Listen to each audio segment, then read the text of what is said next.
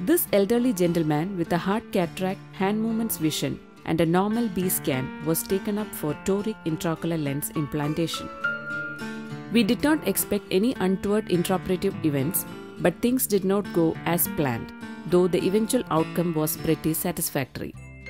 Like in all hard cataracts, we stained the anterior capsule with trypan blue dye and then sculpted a preliminary groove. Then we proceeded with vertical phaco chop using the Chang chopper with a tip length of 2 mm. Surgery progressed uneventfully. Chopping is accomplished with a higher vacuum and the nucleus is engaged at a deep plane before lateral separation is effected. We ought to ensure minimal distortion of the capsular bag and the rhexis margin, thereby avoiding trauma to the support structures. The nucleus was rotated and further phaco chop was carried out. All these maneuvers were unhindered and smooth.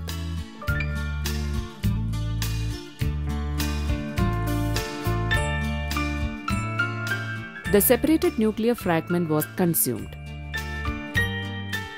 So far, there is no evidence of trouble. Subsequent to this, the nucleus behavior was little bizarre. It could not be rotated freely as before, and the followability was reduced. At this juncture, we suspected a capsulozonular complication. Not sure whether a posterior capsular rent or zonular dialysis on the nasal aspect. We decided to employ the VISCOSHIELD strategy to continue with phaco in a safe manner. A dispersive OVD was injected anterior to the suspicious area and the residual nucleus was floated anteriorly. Then it was manipulated in the pupillary plane with the Sinskey hook and phacoemulsification continued uneventfully. Lower parameters were used. The dispersive OVD injection was repeated a couple of times more and the final nucleus fragment was removed from the eye. Before withdrawing the phaco handpiece from the anterior chamber, OVD was injected from the side port to stabilize the anterior chamber.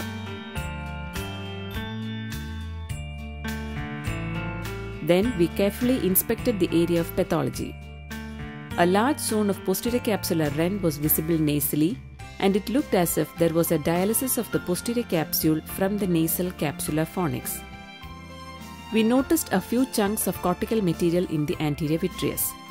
Rest of the posterior capsule appeared to be pretty stable. There was no disturbance of the anterior vitreous face. This was achieved since we were careful to work within a closed chamber environment.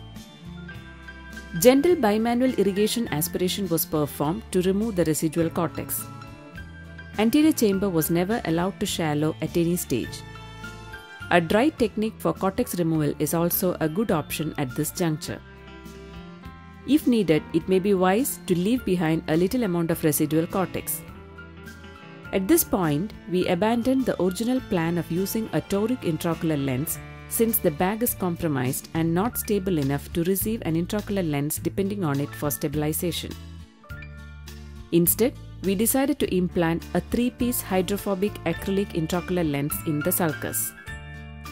Care was taken to place the leading haptic anterior to the rhexis margin, but since we could not be sure about the exact placement, we again maneuvered it into the anterior chamber.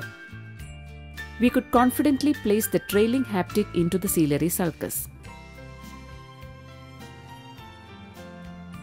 We went back again to the leading haptic, which was relocated in the sulcus using a Sinskey hook.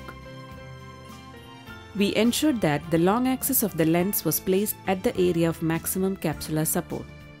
Pupil was constructed with intracameral pilocarpine. The intraocular lens is very well centered.